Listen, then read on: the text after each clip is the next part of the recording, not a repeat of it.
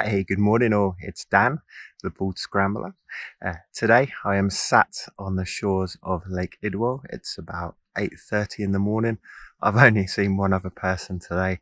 What a beautiful, perfect day for me to go out and do some scrambles. So today I am going to make my way up Idwal Buttress and then onto Seniors Ridge. From Seniors Ridge, I may then decide to go up to Glyder Fawr, or I may come back down, perhaps along Seniors Gully, back down to the lake, and then maybe have a think about another scrambling route to do a little bit later on. Now, if all of these names mean absolutely nothing to you, feast your eyes on this.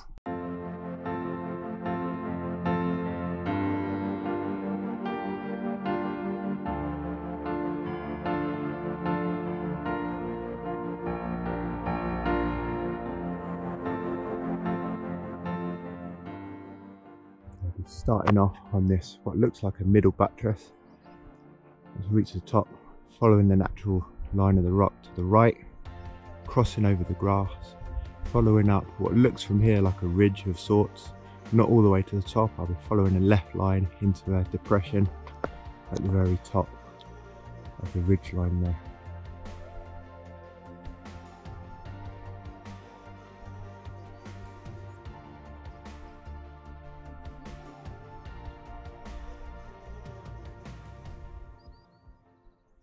So I'm about halfway up sort of that main lower buttress, which I showed you earlier, and there's quite a few different routes you can take up. So it's only the second time I've done this, so I just picked the easiest line, which was slightly to the right. Lots of holds on there. I tried to avoid the main slab in the middle, so if you have a look, I came up just on the side. Plenty of holds in there, a little bit smooth on this main slab. Probably still doable. Also, pretty sure some people would have gone up that grassy bit in the middle as well, by the looks of it. Plenty of holds all down there coming up.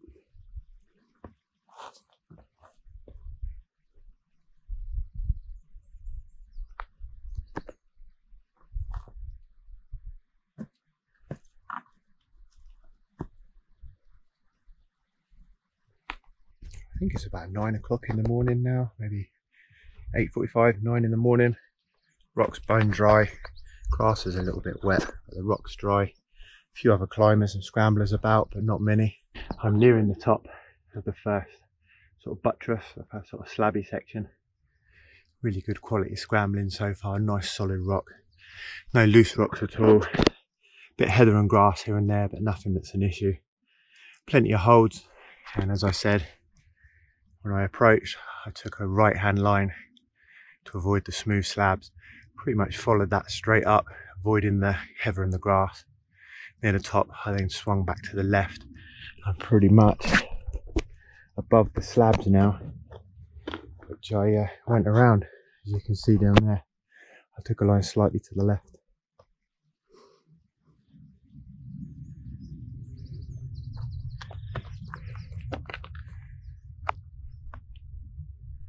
Now I'm just making my way to the top of that buttress section, along to that first ridge. I don't know how well you can see this, but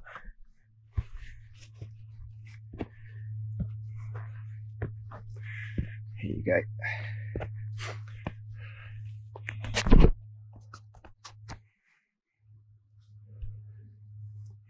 That's where I'm going, to the right, up by the quartz, the white quartz, then left into that depression on the ridge line.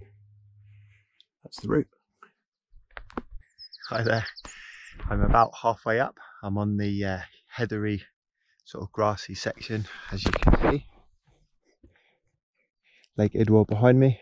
This is where I came out, where these boulders are. And just to the side, that's Idwal Staircase, which usually holds quite a bit of water, but I think it's dry today. And moving up, I don't know how well you can see that with the sun glare on there. I'll be going up this rock's here to the quartz, and as soon as I step above that quartz, throw a left and into the depression on the ridge.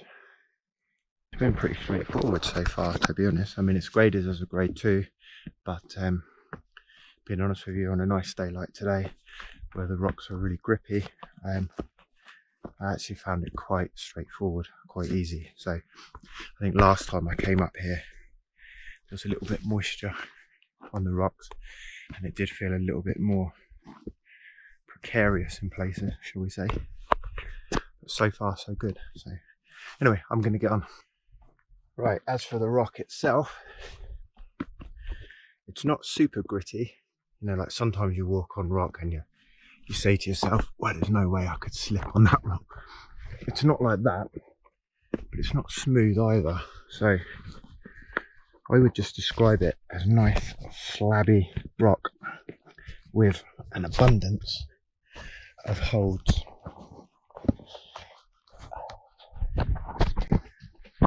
Like that.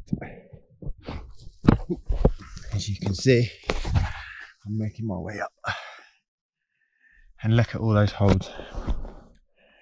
There's line after line after line.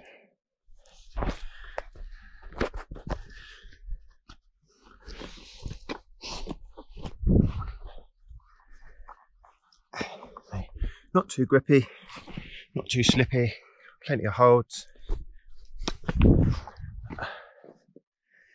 Probably wouldn't want to come up here when it's raining.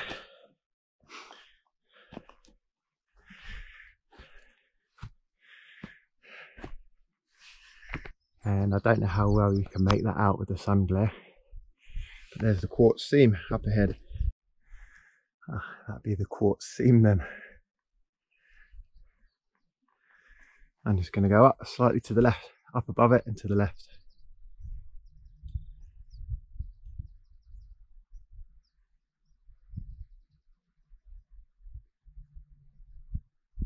Right, well that's me up near the depression that I showed you at the beginning of the footage on Seniors Ridge.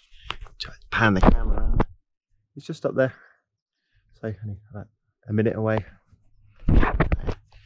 As I came up past that quartz, the seam of quartz, there's lots of different ways to get up to this point where I am now. Some are a lot easier than others, so if you do come up here, don't pick the hardest route up. Some of them look like maybe proper climbing routes up there. I think I went pretty much straight up, went over the quartz, I went straight up for maybe about 10 meters and then started bearing left. It wasn't too difficult. You're sort of looking at maybe grade 1, grade 2 scrambling, no more challenging than that. So look, it's been a great day. I've really enjoyed the scramble. Check out the view. You know, it's better than going to work and sitting on a chair in front of a desk, eh?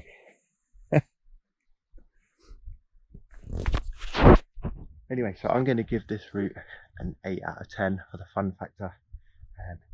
Most of the route is a grade 1, but there's definitely a couple of sections on there that start broaching towards grade 2 in terms of difficulty. As for continuation, well, I need to get back home, so I'm going to go down Seniors Gully, back down to the lake, and then back to my car and back on the motorway. If you come up here, the obvious continuation is to go up onto Seniors Ridge, which is behind me, and then up to Glyder Fawr.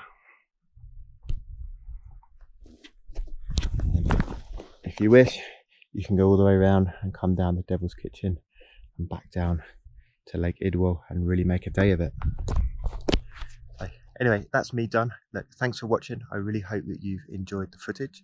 It's been a glorious day. I've had 4 days up in Snowdonia and this is my final day, so I'm going back home. Look, if you've liked the video, hit the like button, hit the subscribe button. The truth is, the more likes and subscribers I get, the more prominently YouTube will show my videos. And I've said before, that is a good thing because there's not much point in me doing all this filming and editing if nobody's going to see my footage. So look, thanks for watching, and I hope to see you on the mountain someday. And don't forget my website, theballscrambler.co.uk. My name's Daniel, and thanks again. See you around.